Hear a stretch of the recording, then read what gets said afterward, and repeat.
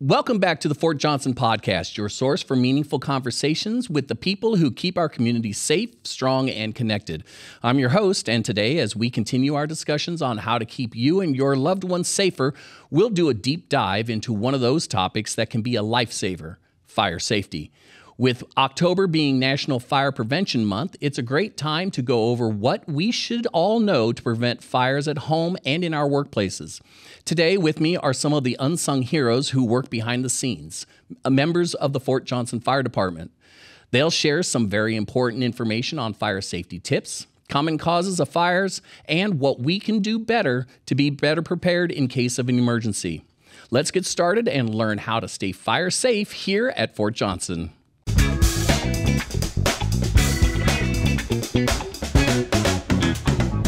Good morning, good afternoon, good evening, whenever you are watching our podcast. I'm Jeff England from the Fort Johnson Public Affairs Office, and we are in the Fort Johnson Podcast Studio. With me today, I've got two of our guests. I have Alex Rivera from the Fort Johnson Fire Department. He is the fire inspector. How's it going, Alex? I am the fire inspector. Yeah, I'm doing pretty good. I'm doing pretty good. That's great. And who'd you bring with us? I brought Sparky. He's our pint-sized Sparky. We have a huge Sparky that comes out and talks to the kids and stuff like that. And then we got my pint-sized buddy.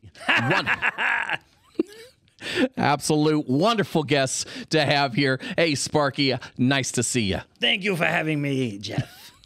Alex, the October is National Fire Prevention Safety Month, and the week of the 6th through the 13th is the National Fire Prevention Safety Week. So you have a week inside the month, but the month is, since we're in October, we can go over the month. And I know you guys did a lot of stuff during the week.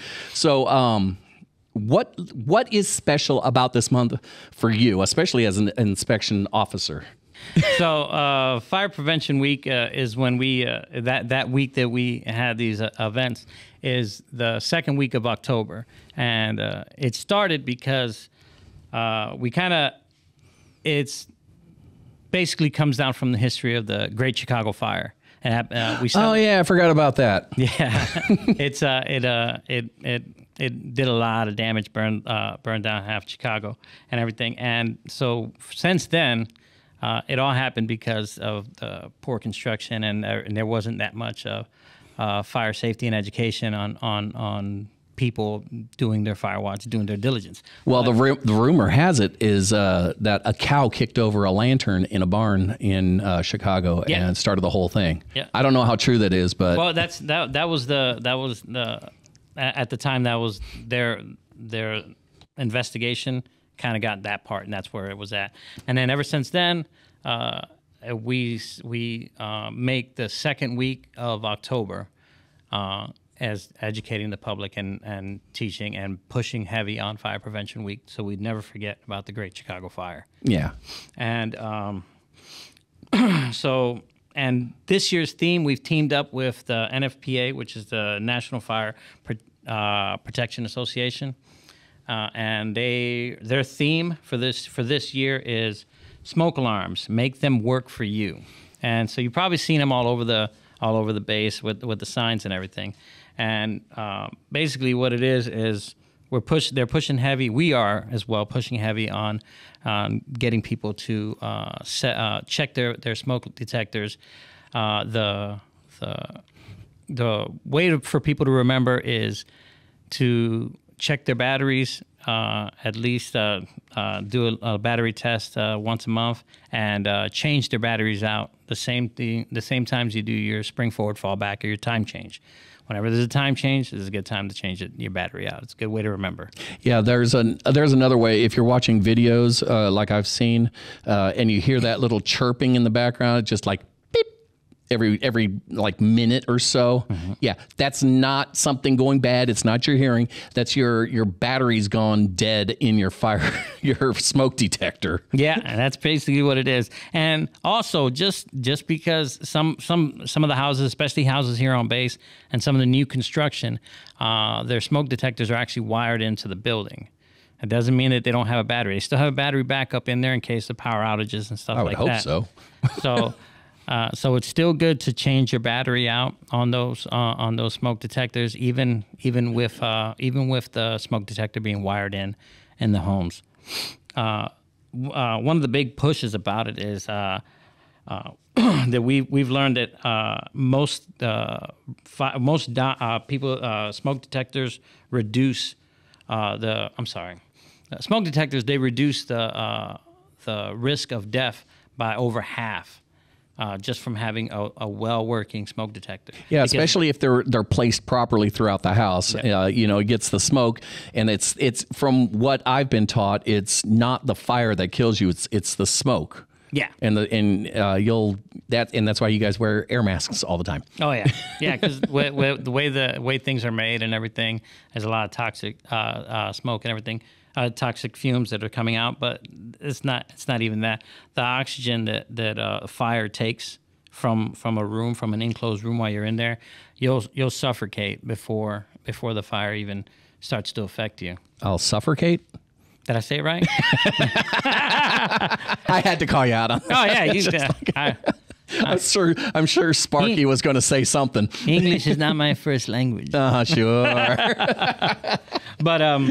But yeah, so we push on things like that, especially with the smoke detectors, and being able to get that message out there. Now, what about the carbon monoxide detectors? I know it's not fire safety, but I mean it's kind of related. Oh yeah, it's definitely related. Because it's still deadly, odorless. Yeah, and you can't even smell it. Gas. So it's very important to check it. A lot of smoke detectors nowadays have the dual systems. They have that and carbon monoxide detectors as well.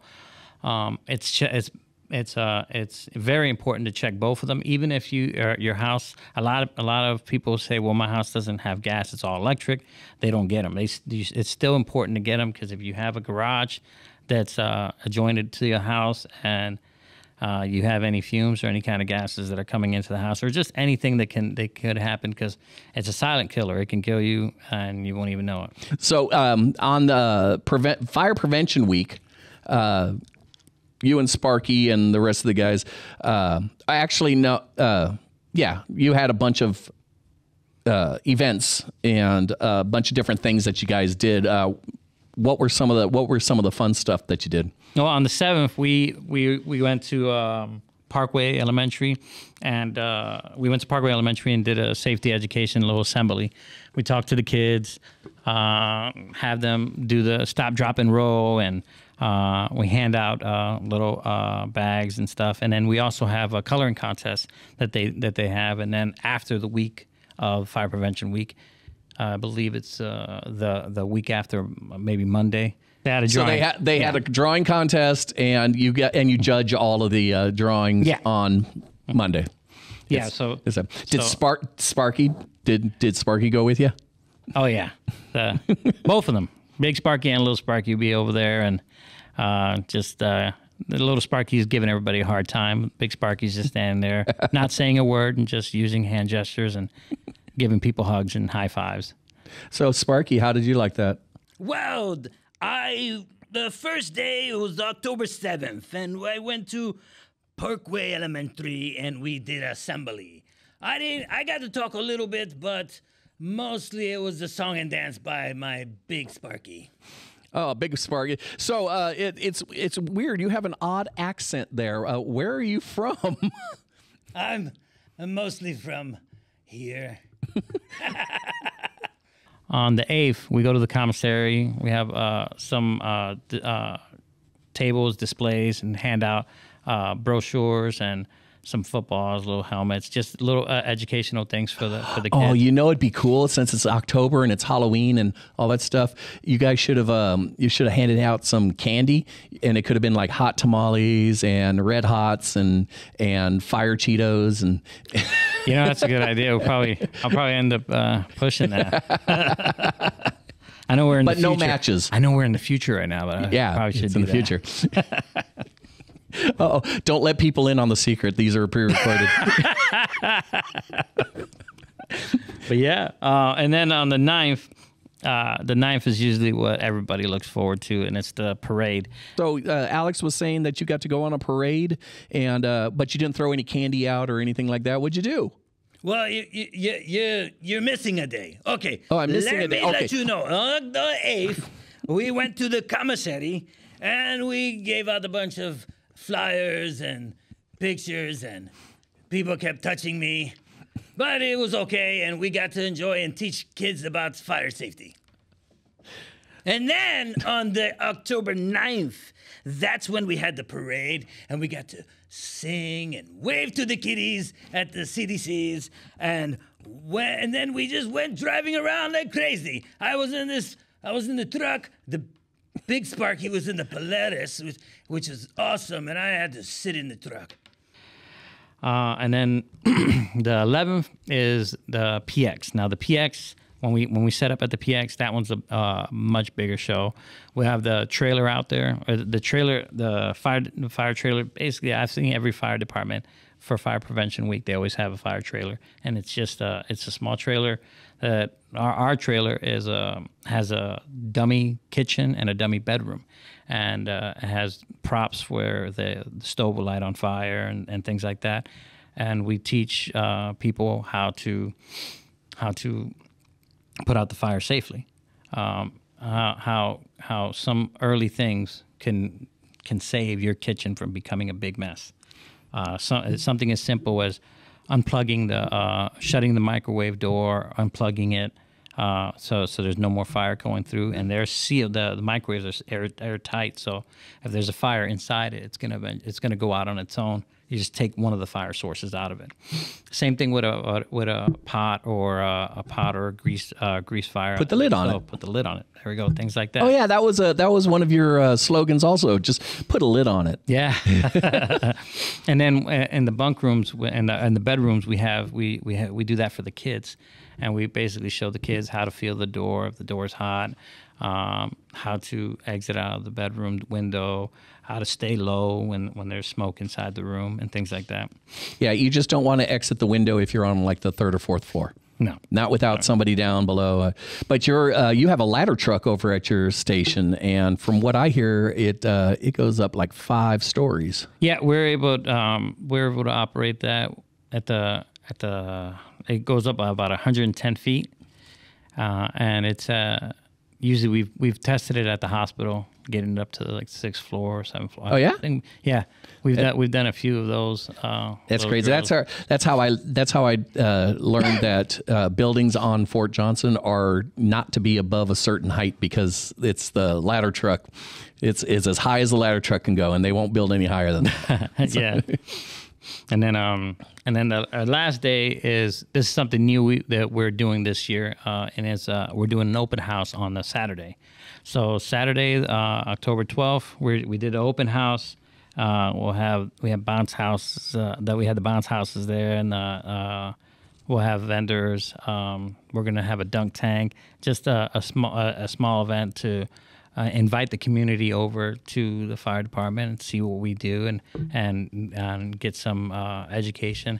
And one of the big pushes we were doing this for is because a lot of families and kids are going to be still in school whenever we're set up to doing fire prevention education at the PX or the commissary. So we want to make sure we get as many people as we can, as well as show our public education and public awareness, and just open up the fire station to the public, to let them see and let them know that we're there for them, we're here for them. Yeah, I'm gonna have to come over and take a tour with my camera and see, give a newcomer's tour to the police or the fire station, and building 1 at that. Yeah.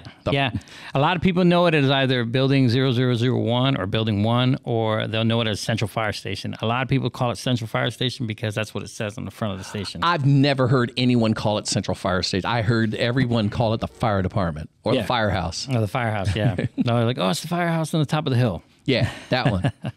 It's over there by 310. Yeah.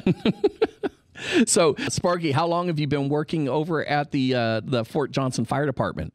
Well, with here, I've been about 15 years, maybe. Oh, wow. Yeah, it's been a while. That's a pretty long time, especially for a dog. Oh yeah. So you're a well seasoned puppet. Well, yeah, it's a good thing that I am just made of stuffing and some guy behind me. If we were to have, oh wait, you know what? I see a lot of commercials on the internet for a fire blanket. So it's a nice heavy blanket that's fireproof. And if you have a fire in your kitchen, especially an oil fire, grease fire, you just take this blanket and drop it over the fire altogether, and it extinguishes it pretty much immediately. So that's It'll what it'll do is it smothers it, extinguishes it, and puts the fire out. basically puts the fire out because it eliminates the oxygen. Yeah. But the chemical reaction is still there. Meaning the heat, if the heat is still there and the fuel's still there, but there's no oxygen, it's going to go out. But if that blanket gets removed, it's going to come back on. So the best thing to do is if you have a blanket or towel or rag, put it on, cover it. Once the fire goes out, turn off the source. Turn off the fire, any kind of the ignition source. Yeah, the last thing you want to do is pick up that hot grease and try to put it out or put it in the sink or throw it away or no. It sloshes. Oh yeah, we've actually responded to some calls like that where that's not fun. They covered it up and then they tried to take it off the stove and it just flang all over the place because it's still that's still grease, it's still hot. Even though they smothered it and the fire's out, the grease is still hot and the pan can still be hot enough to reignite. Yeah, and some things that you don't want, because I remember last time, or one of the last, I've had you in here several times. Yeah, I've had beards. Yeah. I dressed up as a lumberjack. But next month, get ready. One of the things that you don't want to use to put out a fire is flour. Because if you throw flour on there, you're going to have flour dust, and flour dust is combustible. Well, yeah, it does do the splash. Oh yeah. So you want to be careful with that. The extinguishers that you have in your homes and stuff is one of the things that we always try to push, because it does put out the cloud, kind of like how you said, but it's an ABC. It's designed for to be able to combat all three types of major basic types of fires. But I'm always afraid that if I go and spray it on there, if I might get too low and splash that the oil out and just put it everywhere. Well, what that does, it's a clotting agent. So as soon as it hits and touches, it will splat out, but it will also stick with it. So it's gonna put it out, and I guess how it comes out. And that cone, it's more of it doesn't come out in big pressure unless you just have the nozzle right into the grease and just shoot it out. Knowing me, that's how I'm going to do it, just right in there. But if you stay within 10 to 15 feet away and put it and spray it should be perfect. Now the other things are if it's not a grease fire, but that's pretty much the most common, right? Or maybe something catching fire in the oven. Yeah. And just that, or even something as simple as what do you call it? The heating elements in a dishwasher. We get a lot of those calls. Oh, that's not good. Basically, people put their Tupperware lids and their plates, or Tupperware containers and lids, and it'll slide right through and then get caught in the heating element. And then you would think the water would put it out, right? Yeah, it's just I guess it gets hot enough, and we've gone to a lot of calls where there's heavy smoke in the kitchen. And I don't like putting Tupperware in there because it always warps the lids, and then you get a bunch of stuff that doesn't fit, and I can imagine. Mm-hmm. Oh yeah. So we've got some other things that I remember from fire safety is that you've got when you get your fire extinguisher, make sure you do a check on it every so often to make sure it's still charged up and not expired, and get them inspected. But when you do it, you point at the base of the fire in a sweeping motion. Yep. Yeah. What's do you remember the acronym? Oh, what is that? It's what is it? Pull, press. Sweet. No, I don't. It's pass. Pass. I'll give you that. I'll give you pass, and then you go from there. Okay, so it'd be pull the pin, assess the fire. You pull the pin, you aim. Sweep. Aim at the base of the fire. Sweep. No. Well, if we're aiming, but we haven't done... shoot. Well, squeeze. Oh, squeeze, shoot, same thing. Squeeze, and then sweep. And then sweep. All right, so I got it, so almost. It's pull, aim, squeeze, and sweep. Look at me, I can't even get it out. Yeah, Right? and you're a fire inspector. I know, right? So when you go out and inspect fires, are you just inspecting? Oh yeah, that's a fire. That's a good one. Well, I'm more in the prevention side. I'm inspecting buildings to make sure they don't catch on fire. Oh, so you're the beforehand. You're not the after guy. Yeah. If I'm doing a bad job, that means that my guys have to do their job. Yeah, there's a guy on it's a Chicago Fire. He's the fire inspector that goes out and investigates. Oh, and fire investigator. Fire investigator. Yeah. They're the after. Yeah, those are the They're guys. They're the ones that try to they determine the source of the fire. I mean, that's an amazing job. Just you walk in, it's like, no, this was started by a match and some accelerant, and it's like, no, this one was done by electrical shortage. Mm-hmm. Yeah, it's just basically on understanding the nature of fire and the fire science of it, and how it where it births, and where understanding the birth and the decaying of fire, and basically that whole ordeal, you'd be able to basically walk it backwards and be able to determine where it started, how it started, and around what time it started. That seems like a really cool skill to have. I mean, it takes a lot of experience and a lot of know-how and just understanding fire science in general. That's crazy. We've got fire prevention. How to prevent fires. Well, that's keep things away from ignition sources like drapes and curtains away from electrical outlets, and keep your handles away from when you're cooking. Keep your pot handles and pan handles away from, or put them over the counter, not over. Oh yeah, outward. Yeah, little tips and stuff like that. Yeah, it's good things. One of the things that we're starting to push more on to educate the people is using proper chargers. Like if you have like those lithium batteries or those hoverboards. Use the charger that those are designed for, so there's no wattage or any kind of. It's not overcharging and causing any fires or explosions. Because we've had issues. We had guys that are putting laptop chargers on their phones to charge their cell phones, and it's a little too much for one thing, and they're wondering why their phone is so hot. Yeah. It's on fire. I don't know why. What'd you plug it into? The wall? No, those big adapters, those are transformers. They change the voltage. But most things nowadays have the automatic shutoff after something's charged. So if you use the proper charger for your phone or your laptop or things like that, it will actually regulate and stop so it doesn't overcharge. And yeah, it's using things like that during the hurricane seasons with people using generators. Understanding use the generator properly. Keep it if you're gonna set it up. Oh yeah, set it up outside, not in the garage. Not in the garage, not upstairs, and so it's closer to your PlayStation. Make sure that it's outside, venting away from the house, not venting into the house. Make sure you're not backfeeding it into your home. We've had that. Were there any? What's your favorite part of the of your job, Sparky? Mine, most of the time I'm a people person. I just talk. They don't let me touch much.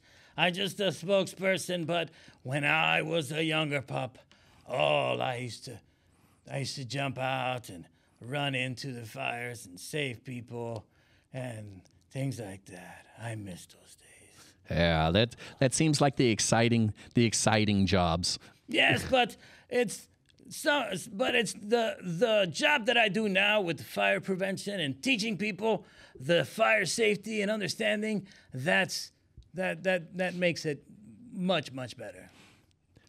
Nice.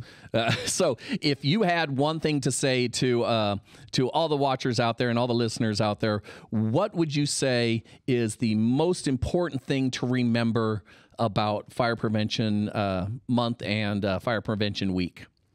Oh, the best thing right now is remember our slogan. Our slogan right now is smoke alarms. Make them work for you. Well, I mean, it looks like we've got pretty much everything covered. I appreciate you and Sparky coming in. Yeah, no problem. And I'd like to invite you back again, especially next October, and get you in here. And Sparky, it's wonderful having you in here, and hopefully I'll be able to have you in here again also. Oh, yeah, I want to be here for the turkey thing. Oh, yeah, the turkey thing sounds great, and maybe you could teach people how to not fry turkeys frozen. Oh, yeah. It's a bad idea. Yeah, I think Alex has already taken care of that, though. Yeah, yes. This guy, I swear. Oh yeah, and we got the holidays next month for the Thanksgiving. Oh yeah, safety. you got to get one of those trailers that show it's like a living room with a Christmas tree in it that shows you how fast that thing can go up and burn the entire room. Oh, I've seen those. Those are pretty neat. We actually have a surprise now. We got our propane tank, the demonstrator, up and running. Does it blow up? Yeah, well, it shows the fire. Because recently we just been using the electrical one, but we got the little propane one working now, so we're able to use those and bring them out to show you guys and stuff like that. They've been a lot of people been asking, hey, can you demonstrate the deep fried turkey thing? And it's still dangerous even to demonstrate. It's better just to show videos. Yeah, and let the public educate by that way, because it's so dangerous, even with all the proper gear and everything. It's just it's best just to just say no. Don't put a frozen turkey inside a hot grease. No, that would be bad. Don't do it. And also, you know what? I just educated these guys by doing something. Nah, they won't do it. And also, when you hook up your propane tank, get some soapy water and go over all the hoses and the connections and stuff like that, because if there's a leak, it'll bubble and you'll see it. So, yeah. So go back and do that. Yeah, I've done gas leaks before. But anyways, Alex, I appreciate you coming in. It's been great to have you in here, and I'd like to have you back again soon. Of course, we love the fire department over here. We love all of our DS civilians and contractors here on Fort Johnson, and we appreciate you guys. Hey, no problem. Glad to be here. All right, Sparky, it was nice to see you too. Thank you for having me, Jeff. And I hope to have you back again sometime in the future. And I'm Jeff England from the Fort Johnson Public Affairs Office, and you've been watching the Fort Johnson podcast.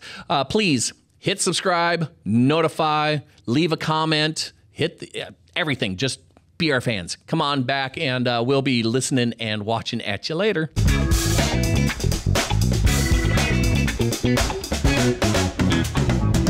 That was easy.